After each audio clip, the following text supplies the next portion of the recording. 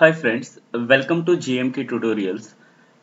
In this video, we are going to see about the fluid model. Okay, so before going into the topic, so please subscribe our channel. Still, if you are not subscribing, so please like and share to your friends also. Okay, so thank you for watching GMK tutorials up to now. So thanks a lot. So let us move on to the topic. So today's topic is nothing but fluid model. It is one of the topic in case of the VLSA where low power systems concepts. So let us see the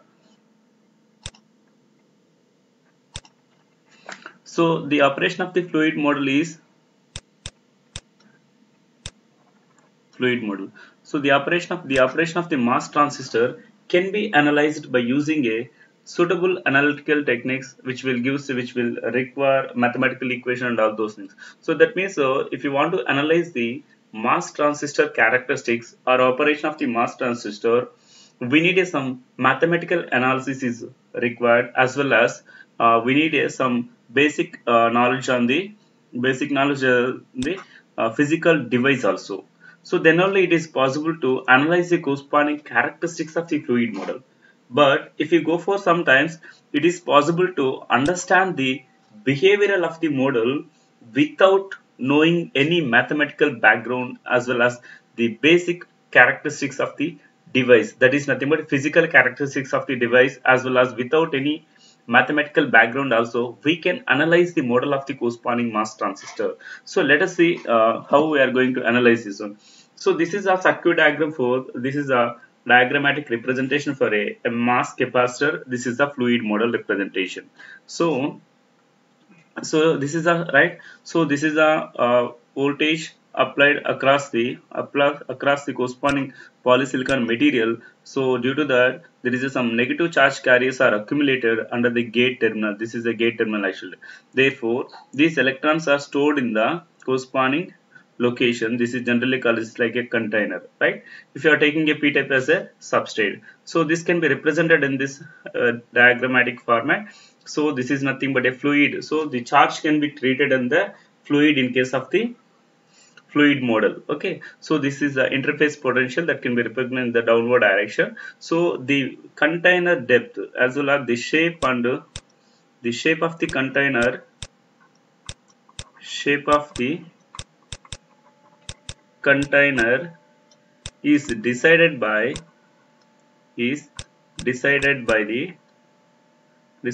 the applied voltage.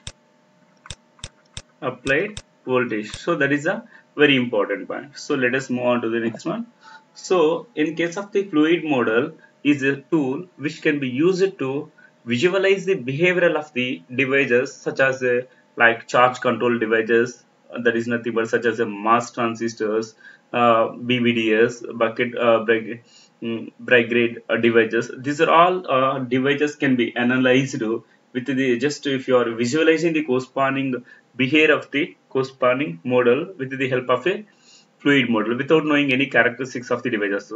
So using this model, even non-technical person as well as a very new person also easily understand the operation of the corresponding devices. So this model is based on two simple ideas, that is nothing but first one is nothing but electrical charge. Electrical charge is considered as a fluid.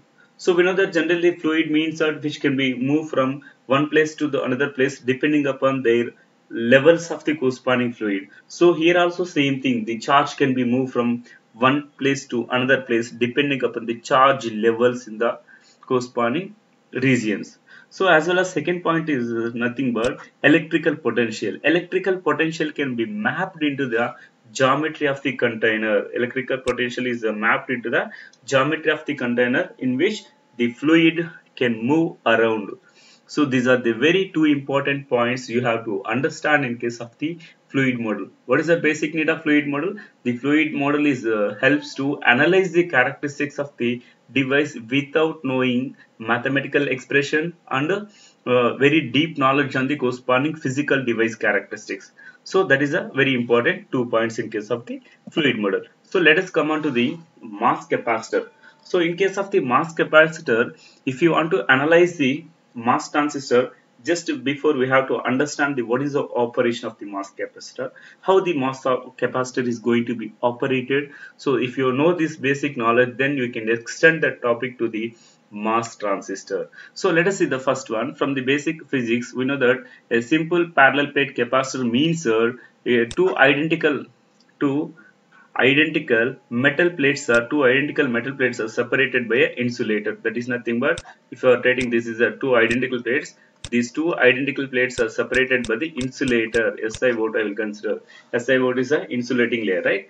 So an unmasked capacitor, and mass capacitor is realized by a sandwiching of a thin oxide layer between the metal and polysilicon plate on a silicon and substrate. So let us see here, it is also, let us consider it is a polysilicon. This is nothing but a substrate. So it is nothing but a p-type substrate, right? With the help of these, this is a polysilicon, silicon dioxide layer. This is a substrate, silicon substrate. So which forms, these three forms a capacitor. Okay, so that is shown in the previous figure. As well as we know that in case of the parallel plate capacitor, what happens is that if positive voltage, okay, if positive voltage is applied to one of the plates, it induces the negative voltage on the negative charge on the lower plate. In case if you are applying the one positive voltage to the capacitor of the one plate, automatically some negative charge will be induced in the lower plate of the corresponding parallel plate capacitor. Here in case of the Mos capacitor, what happens is that the positive voltage is applied to the metal or polysilicon plate. It will repel the majority charge carriers of the p-type substrate, creating a depletion region. It is very important, right? So if the positive voltage is applied to the corresponding metal or polysilicon plate, therefore the majority charge carries in the p-type semiconductor or substrate is creating a repelled and creating a depletion region. Depletion region means immobile charge carriers, right? In this case, the negative charge carriers will be takes place. So here these minority carriers will accumulated under the Mos electrode. Okay, whatever the minority charge carriers will be there in case of the p-type semiconductor, that are accumulated under the Mos electrode, just like a parallel plate capacitor. Okay, so next point is nothing but, based on the fluid model, Mos electrode generates a pocket in the form of a surface potential in a silicon substrate, which can be visualized in the container. As well as we know that the shape of the container is also decided by the potential along the silicon surface. Okay, so higher the potential, deeper the container. That means if the voltage value is higher, as well as the container deeper is also increases, and more charge can be stored in the corresponding container. However, the minority carriers present in that region can create the inversion layer. Okay, that creates an inversion layer. This changes in the surface potential increases the quantity of the charge, decreases the positive surface of the potential under the Mos electrode. It means that if you are still increasing the gate voltage at the corresponding gate terminal of the Mos transistor, what happens is that more number of negative charge carriers are accumulated under the gate Mos electrode. Therefore, this negative charge neutralizes some of the positive voltage across the surface voltage. Therefore, it is also decreases. That is a one more point. So in the presence of inversion change, the surface potential shown by solid line. So that is depicted in the picture. The area between the solid line and dashed line shows not only the presence of charge but also amount of charge also. The capacity of the bucket is finite. It is depends on the applied electrode voltage. That means if the bucket is some finite volume, means that is depends on the applied electrode voltage. Okay. So here it is shown that the charge is sitting on the bottom of the container, just like a fluid would stay in the bucket. Suppose the charge is also like stored in the bottom of the container also. In practice, however, minority carriers in the inverse layer actually reside directly at the silicon layer. That means in case of the p-type semiconductor material, what happens is that the minority charge carriers are accumulated at the corresponding SI layer reside. The surface of the fluid model level in the equilibrium condition, it is in the equal condition only. If it is not, electrons would move under the influence of the potential difference until the constant surface potential is established. So from this model we can conclude that amount of charge accumulated on the mass capacitor is proportional to the voltage applied between the plates and the area between the plates.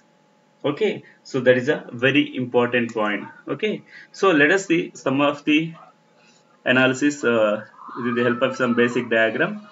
Okay, so in this case, let us see the circuit diagram for this one. Circuit diagram for this one. This is a source. This is a drain. It is a SiO2 layer. This is a polysilicon. So gate terminal, some positive voltage will be there. It is connected to the negative VGS.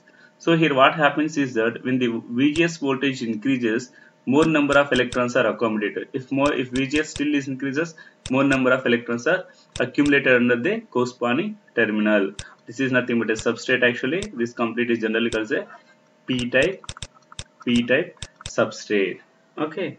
So this is the moreover in this case also, if the positive voltage is applied to the corresponding capacitor, what happens is that generally internally what happens is that